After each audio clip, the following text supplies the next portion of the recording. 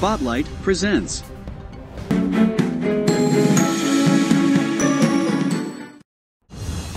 Part 2 of a 3-part video series.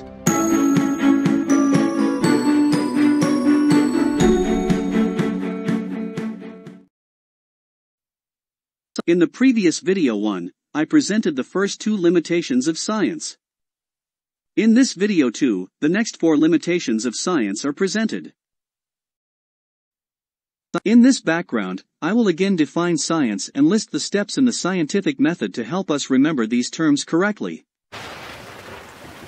The American Dictionary defines science as the systematic study of the structure and behavior of the natural and physical world. The scientific method involves experimental attempts to understand and explain the principles and forces working in the natural universe through A. Observation. B. Formulating hypothesis about the observation. C. Experiment and data gathering. D. Conclusion, reporting and evaluating findings. In the following sections, I will continue to show that science has serious limitations in its ability to answer the most profound and fundamental questions on the nature of existence. In this part 2 of a 3-part video series, I present the next 4 limitations of science in the top 10 limitations. Limitation number 3. Science uses models to explain natural and physical phenomena. In science and the scientific method, models such as the atomic model of matter are used to describe the structure and behavior of the observable universe.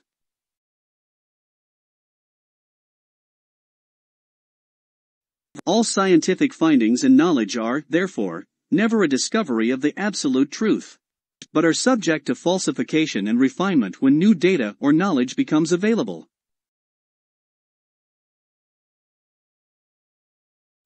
For instance, physics, chemistry, and biology can only describe the structure and behavior of matter based on models, but cannot demonstrate through the scientific method what the fundamental nature of matter is. Scientists keep using these models as long as they are successful in describing natural phenomena. Otherwise, they begin to search for alternate models that will best describe these phenomena. In physics and chemistry, the current accepted model in the atomic theory of matter states that matter is made up of atoms as building blocks. Albert Einstein also highlighted this point in relation to the particle of light called photon in quantum mechanics when he stated that all these 50 years of brooding have brought me no nearer to the answer to the question, what are photons, or light quanta? Limitation number 4. Observational limitation of science on the size of the universe. The limitation of science is apparent when studying the whole universe in astrophysics. A cosmological limit is imposed on experimental observation at vast distances by light from the distant edge of the universe not reaching the observer, and therefore where nothing can be observed. The scientifically observable universe comprises of all matter that can be observed from Earth, or its space-based telescopes and exploratory probes. The electromagnetic radiation from these objects has had time to reach the solar system and Earth since the beginning of the cosmological expansion at the Big Bang. Thus, the observable universe is limited to a spherical volume centered on the observer for Earth-centered universe with a diameter of 93 billion light-years. The word observable in this sense does not refer to the capability of modern technology to detect light or other information from an object, or whether there is anything to be detected. It refers to the physical limit created by the speed of light itself. No signal can travel faster than light, hence there is a maximum distance, called the particle horizon, beyond which nothing can be detected since the signals could not have reached us yet. Some parts of the universe are too far away for the light emitted since the Big Bang to have had enough time to reach Earth or space-based instruments, and therefore lie outside the observable universe, and this delineates a limitation of science at the universal scale. In addition, the universe has been observed to be expanding at more than the speed of light. Therefore, a lot of matter, galaxies, are moving out of the particle horizon and disappearing into the unobservable part of the universe every second. The size of the whole universe, therefore, can never be determined scientifically as to whether it might be infinite in extent or not. Limitation number 5. Observational limitation of science at the microscale.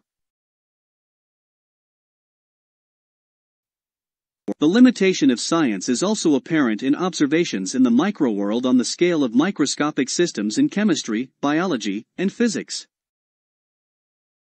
In quantum mechanics, for instance, when we reach the Planck scale, we cannot define measurement in any sensible way because of Heisenberg's uncertainty principle. This implies, at least from the empirical, scientific, point of view, we are restricted from accessing phenomena that are below such a scale whether they exist or not. Additionally, the shortest wavelengths so far used to see atoms are those of electron waves via the electron microscope. At early stages of science, atoms were thought to be the smallest particle of matter. However, particle physicists nowadays have smashed even the constituents of atoms, and have reached the level of smaller elementary particles. Consequently, similar to the case of the universe, limitations are imposed on what the scientific method can reveal through observation in the microworld. Limitation number 6. Science is limited in observing the inner experiences of conscious beings. The inner experiences of conscious human beings cannot be observed or analyzed using scientific tools.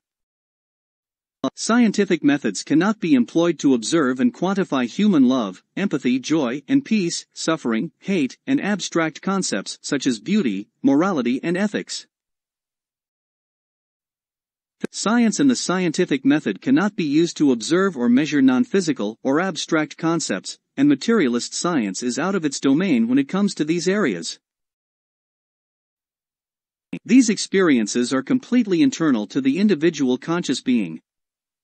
What is experienced internally, such as feelings, pain, stress, anxiety, fear, and emotions, love, empathy, joy, suffering, hate, as well as externally such as colors, sounds, smell, touch, and heat, or cold, arise in the brain of the conscious being. There are no colors, sounds, smells, and feelings such as pain in the natural and physical universe independent of the conscious being.